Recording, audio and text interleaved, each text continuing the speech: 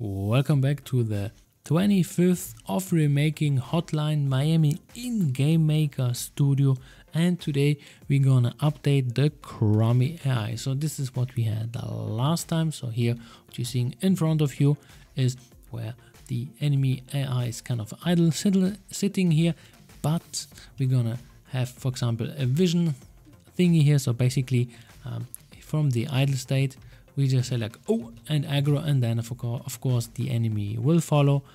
A little bit more complicated than that because I got a master plan for you, and therefore today less coding, more explaining what's actually happening, because this system is a little bit more complicated but not too much.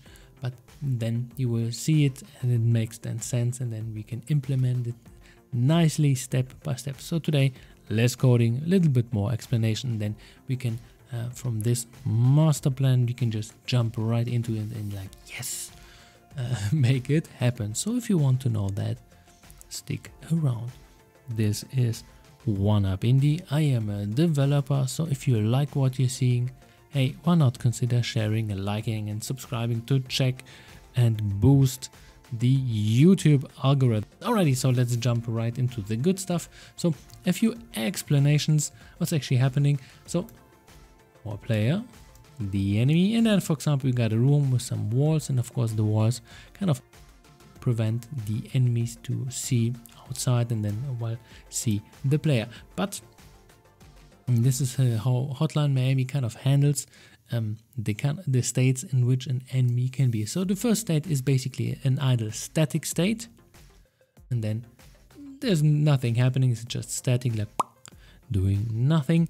And then we can actually have a roaming or a patrol state. So what's actually that? Let's get rid of this dude and this dude here. So for example, roaming state would be, for example, that, let's go with that color, and then for example the enemy is just going in this direction, then it's halting, then maybe randomly going here, maybe bumping into the wall, and then just ricocheting into other direction, and then kind of a random movement, and doing its AI thing. So this is kind of a roaming thing.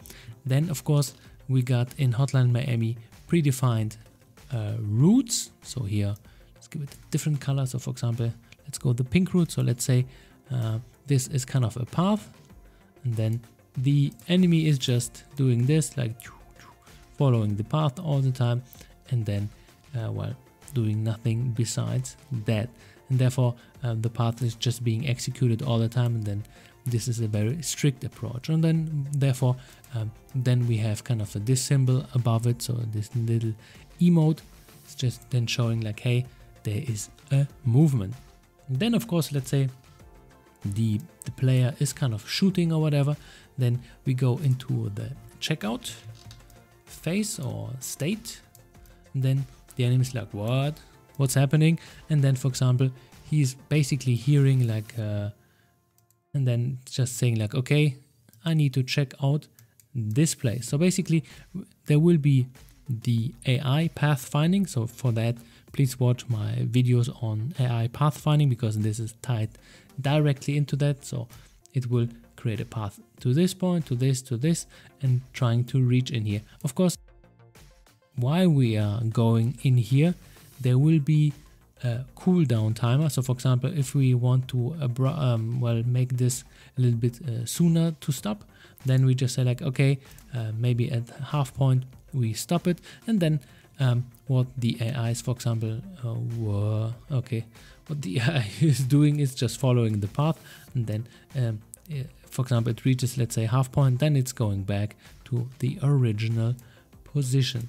And therefore of course this is then up to you, then we will tinker around with those things, but there will be definitely a cooldown thing. And for example, let's say the enemy is shooting, alerting the player is shooting and alerting the enemy, but we are going in some hiding, and then for example the enemy is going here, it's like nothing is in here, then he will just be idle for a few seconds and then going back to the original position. But of course then we go to the last state, and this is the most important one. So let's say the enemy is going here, and then he's just who's that, and then wow, this is terrible. Then he's just seeing the enemy, the player, and then it's like, all right, now it's aggro time, and then we go into the aggro state and boom, start shooting or trying to go in close range because this is a melee enemy. And this is basically how Hotline Miami handles this. Of course, there are more states. For example, there's one state which is called, what was that? Knockdown or incapacitate, or basically stun locked or whatever. So for example, there's one state where the player is just meleeing the enemy, and then he's like in kind of a stun locked state, and then boom, we can execute. We're not gonna go into that state because this is very specific, and then you can implement it if you like. This will be at the very end maybe, but I guess I'm gonna skip on this part. And then well, what we're gonna do is, by the way, for example, once we're shooting the enemy, he will be stun locked also. For that, I guess we will have different kind of icon emote above the enemy, just indicating, okay, he's being stun locked because he's getting attacked by melee weapon, or for example by a ranged weapon, whatever. Therefore the eye is then standing still, because it wouldn't make no sense, for example, if the player is shooting at the enemy, he's like, oh, I don't really care, bullets. What are bullets? I don't really care. They're going into this direction, so let's make it a little bit more realistic for that. And therefore we're gonna have multiple cooldown timers. So for example, one for going back, one timer, and one timer, for example, for being stun locked, which is very short, of course. And therefore implementing all these things in GameMaker Studio will take a few videos, so here take your time, because here we're gonna do this. So today we're just gonna implement this this thingy here. So quick little jumping to the actual thing. Alrighty, so what we're gonna do is very simple. So we got our enemy, and now we want to do something which we didn't do before. And in our last draw event, we draw a line, and for example, we drew above the enemy kind of this emote, but we want to be this emote a separate object. So therefore, of course, this is then up to you, but I guess this is definitely more cleaner to do later on, and then we have less code to worry about. So for that, we just call it object enemy state emote, and this is just basically the pop-up thing which is above the enemy. And here I just imported a few more sprites, and then we just give it the idle. And now what we want to do is change a few things. So first of all, here we had tons of AI. All of that, kill it, because this was just temporary for here. We just need those two lines here, which are then before. And then we say like, hey, if our state is idle, then we say exit. This just means like, hey, don't execute this code after that. And then therefore we are saving tons of resources concerning the performance, because now our step event, for example, if there's something below and tons of other things, don't need to be executed, and therefore this is nice and clean. So let's go into our AI, but not really. So for that, we just say, hey, let's create a new instance. So basically our little emote. So we just say, hey, instance create X and Y. Let's go -15 or whatever. And the layer, we just take the one which we are on. And then we just say like, hey, let's create an emote above us. And for now, this thing would be kind of static. So basically sitting at one spot. And if the enemy is moving, not optimal. Therefore, let's go in there and just create a step and create events. And for that, we just say like, hey, let's follow a thing. So basically follow the specific enemy on which we are hovering above. For that, we just have a nice little variable. I just call it instance to follow. You can call it whatever you like. And then we want to update our X position. So here once again, this specific instance, just say like, hey, ooh, here we go. Come on. Then we just update our X and Y position. Y, I guess -15, like before, so it looks smooth. And then of course, because this may cause some issues, because let's say you're instantly creating the thing, but there's not an instance there. So therefore we just say like, hey, if instance is not equals to no one, we just say like, hey, then update the position. Then of course one thing, let's say for example we kill the enemy, so therefore we just say like, hey, we need to get rid of the instance which is hovering above, because then it would be lying around and we don't really want that. So we just say like emote, set it to the freshly created to the freshly created instance, and then we just say like, hey, in our destroy instance, destroy, here we go, we just destroy our emote, because we need to get rid of that once the enemy is gone, because then this thing makes no sense. And of course we need to update what the instance which we want to follow, so this variable, and then we just pass it our own ID, and then for example every enemy will have its own floating above emote, and this is just then basically it. So let's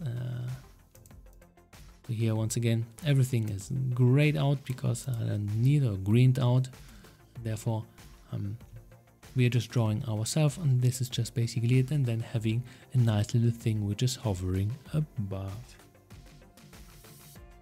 Alright, as you can see, and now it's of course animating, which is pretty cool, and now nothing is happening because there is no AI whatsoever. And in the next videos then we will just update it, then different kind of states, and then later on we're gonna do one thing which is very counterintuitive from the beginning, but it it makes quite a lot of sense. So let's get rid of this, get rid of a lot of things. Let's see if we can go on, faster. Yeah, this is good enough for me. So let's get rid of that green line, because this is kind of annoying. And what we're going to do is kind of important. So let's say we are having multiple enemies, then it would be not the best idea to run for all of them the same code, and therefore what we're going to do is to have a check from the player. So basically our AI will be triggered by the player itself, not by the enemies, and therefore for example once there is for example a line from the player to the enemy, so let's say something like this, then he's saying like, okay, there's a collision here, and then we say like, okay, activate this enemy, and then he's for example not in his idle state but goes into well, check out or even aggro attack state, and therefore this then makes definitely more sense, and it is definitely more resource saving, because let's say if an enemy is on idle, it would make no sense to give him all the stuff running, all the code. It is definitely more easy to make it from the player, because he's just checking it once and not let's say 3 times or 4 times or whatever, how many enemies you are having.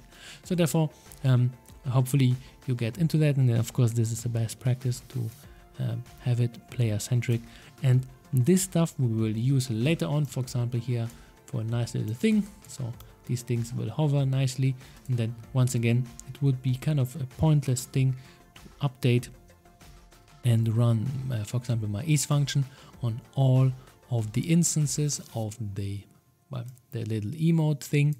It would, for example here, this will be then externalized to one controller object, and then all of them are hovering nicely, and then there's just one calculation which is making the whole stuff easier. Alrighty, that was it from my side. Hopefully you enjoyed this, and looking forward to completing this whole AI thingy here, and then after that we're gonna have quite a powerful tool already. Okay, that was it. Have a good one. One up India.